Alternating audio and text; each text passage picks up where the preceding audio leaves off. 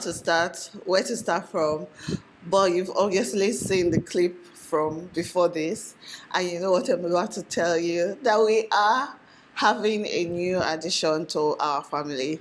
I'm so excited, you guys. I have been so excited since I found out. I've been a bit nervous, I've been a bit, cautious, but I'm also extremely excited that we're going to have a new member in this family. It is so surreal and it is such an exciting time for me, even though on my body it is such a stressful time. But I thank God for everything. Some of you guys have suspected for a long time. You guys leave comments all the time, and I have to sometimes hide those comments because I don't want anybody just speculating before the right time. As YouTubers, as bloggers, we live such an open life and such a public life, and sometimes you feel like you just want to, I don't know, not hide, but just keep some things to yourself until the right time. And sometimes people go through a lot. Sometimes things happen, life happens, and you don't want to go through it publicly. But I want to thank God, here I am so far on this journey. We're so excited. And I want to thank you for those of you who suspected, but you were helping me code it. Thank you so much. I just feel like pregnancy is a thing that happens to a woman. It is so public because you cannot hide it. Somebody like me, I can't hide that I'm pregnant because my belly is huge. There are people that are due before me, but my belly is bigger than their bellies. So it is so public, but then it is such a personal, private thing that happens to a woman and her body, and sometimes you just want to keep it somewhere or just keep yourself away from the public, but it's not possible. Even in your everyday life, you still have to maybe go to work, you still have to do school runs, you still have to go to the market. You cannot hide. Pregnancy is not one of those things that can easily be hidden. Some people are good at it. Some people have small bellies and they can just code. You have no idea till they drop that baby. But especially because I'm living a bit of a public lifestyle, it's going to be difficult to do that because I attend events all the time. It's part of my work. I film, I do so many things that it will be difficult for you guys not to suspect or know that I am pregnant. It will show on the face that I have taken in. That's that Yoruba word they say all the time. Do you guys watch Yoruba movies? When they in Yoruba movies they say moti taking or oti taking. I don't know what they are taking, but this is the video that confirms that moti taking. So I have taken in and I am here to show the evidence of the taking. I want to say thank you guys for your support so far. Thank you for understanding why there have not been videos. Some of you understood, some of you did not understand. All the same, thank you so much for your support. I still remember when how I found out basically that I was pregnant. That was maybe 2 months ago, 3 months ago, I can't remember. But do you guys remember my trip to Mozambique? That was the beginning of this pregnancy.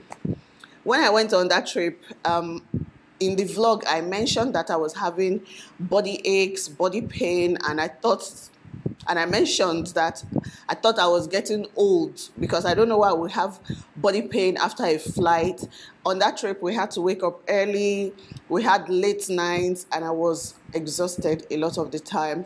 Some of the time, the foods that I would normally gravitate towards, I was not interested in them. So even eating was a bit of a problem because I was disgusted by some food and I was excited about other foods.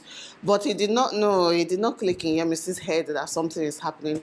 I just thought it was just odd. When you're not thinking that far, we're just like, this is just odd. Am I getting old? Maybe I need to get fit, because I was checking online and they're like, if you're not fit, any small thing you do, you'll be tired. So I was like, hey, let me see, you need to start jogging, you need to start walking, you need to start exercising. In fact, when you get home, register at the gym. That was my plan. And then, even on the trip, I took some clothes that I could not wear because it seemed like I was bloated on that trip. And I was like, why am I bloated? Okay, I'm not going to eat anything cheesy because I notice when I eat cheese, like I get bloated and I have constipation and everything. So I'm like, I'm going to be careful with my diet on this trip. But still, like, it was just like that. I could not wear a lot of the clothes I brought. I had to wear like boo-boos and free clothes just to be comfortable. And then I was feeling a bit ill and I could not understand what was going on that trip. I was always tired. Waking up in the morning, I'd die. It was stressful, but I enjoyed the trip and everything. So when I got back from the trip, I didn't think anything of it. I just thought, okay, start exercising, start keeping fit, start walking, you know, just start getting active. Maybe that's why you're always tired. And then one day, Tito woke up in the morning. He just woke up randomly, pointed at my belly, and he was like, baby. I'm like, please, I don't know what cartoon you have been watching lately, but could see baby in Kankan. No baby anywhere. My Yoruba is not that great. So he would do that like once in 2 days randomly, like from nowhere, maybe. But he used to do it especially in the mornings. Immediately he wakes up, he would just point and say baby. And he would really point. He would not point at like my belly. He would point like at the lower region and be like baby. So I was, you know, after your child does that like 3-4 times, start getting worried. So I was like, why is Tito pointing at me and telling me baby? So I decided I was going to do a test, but it took me like maybe 2 weeks to decide I was going to do a test. And when I did the test, lo and behold, Moti taken, you guys, I was bamboozled. Not like the pregnancy fell from the sky, but I never expected it. So in that moment, it just felt like, you know, when, I don't know, but I just felt like my life is about to change. I started panicking. My life is about to change. I'm about to become a mother of 2. Oh my God, am I ready? Like, see, I was panicking. Let me not even lie to you. But like I said, very excited at the thought that there's somebody new going to join this family is just mind-blowing, very, very exciting. So yeah, that was how I found out I was pregnant. And then it was just like immediately I found out, the sickness started. I was ill, sick, could not eat, vomiting, like all the things I did not experience with Tito, I was experiencing it. It was just a very, very tough time for me. I could not even open my emails. It was that bad. I would just lay on the bed all day, like as if I had malaria. Like it was just so horrible. I don't like it. It was strange. Do you know what? When I do like my pregnancy update videos, I'm going to explain better how it was, but it was just not a good time for me. I couldn't do anything. I was not productive. I remember when I was thinking one time that, oh, before my next pregnancy, I'm going to film in advance. I'm going to do this. I'm going to do that. For where? Nothing. See, I could not do shishi. I could not even eat. I could not even cook for my family because it was that bad. My birthday was last week. It was on the 19th of October, but you guys, like I said, this pregnancy has been so interesting. I was battling with my hormones all through my birthday. I didn't even post a picture. In fact, the last time I posted on Instagram was maybe 2 weeks ago. Bad, I know, but I was struggling with my emotions.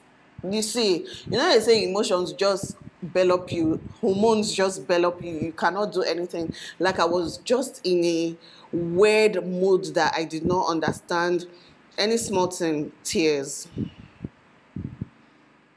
I think that's one of the frustrating things. Any small thing, tears. If I wanted to be an actress, now is the perfect time because any crying role, I would take it easily. Small thing, tears will come down my eyes. Just crying first, just so emotional, a bunch of emotions and hormones and everything. But thank you to those of you that remembered my birthday because a few days before the birthday I was actually very gingered, but by the time the day came along I just could not do it. So thank you for those of you that remembered and sent me messages and sent me gifts. So thank you guys so much. Going forward, we're going to have, of course, pregnancy content, which I'm excited about as well. Like pregnancy updates, pregnancy fashion, pregnancy cravings, but that does not mean we're not going to have the normal videos. We're still going to have the recipes, the restaurant reviews, the cravings videos. We're still going to have the vlogs and the normal content I have on my channel, just that now we're going to sprinkle in some pregnancy gists inside. If you're pregnant, please leave it in the comments. I don't want to be pregnant alone. Like, I need my community of supporters. If you're pregnant, leave it in the comments below. And as you guys have been following me on my journey, some of you have been here for a long time, pre-Tito era, pre-marriage era, and you're here for this new era. I'm so excited to share it with you guys. So I just want to say thank you for following me on my journey, and then going forward I would like your support and prayers, because yeah, some of you have been here and you've been patient, because I used to be so consistent, especially at the beginning of the year and last year 2017, but the past few months, you guys, pregnancy is not easy. To even wake up on some days, nah, fight, nah, struggle. I remember when I was pregnant with Tito, and I used to go to work every day. It used to be hell, but my boss was very understanding, was very patient. He used to allow me sleep. Like, you know, when sometimes I would go to, there's this little filing cabinet office we had, like very small. I would go there, stuff myself inside and sleep, or on my desk, just put my head on the table and sleep. He used to be so understanding. And now now that I'm pregnant again, I just remember those times of doing third mainland bridge, because I was working in Lagos Island and I was living on the mainland, so the drive every day. But for this one, I've been so tired, and when I think of those times, I'm just grateful that I can do the work that I like to do at my own pace, because I've been maybe releasing videos once a week, sometimes once in 2 weeks. Like, what job will you have that will allow you to do like that? No, I don't think there's any job like that unless you're self-employed. So another thing is I'm grateful to have this career that I have, and to be able to take this pregnancy or take every day at my own pace. I'm really grateful for that. So I just wanted this video to be a little reveal of our new addition, and then thanking you for your support so far, and hopefully going forward you continue to support. Put me and my family in your prayers. I'll put you guys in my prayers as well. Pray for us on this new journey, and thank you. I don't know, I feel so shy making this video. I don't know. I don't know why I'm shy, but thank you guys. See, tears already coming again. Thank you guys for watching this video. I'll see you guys in my next one.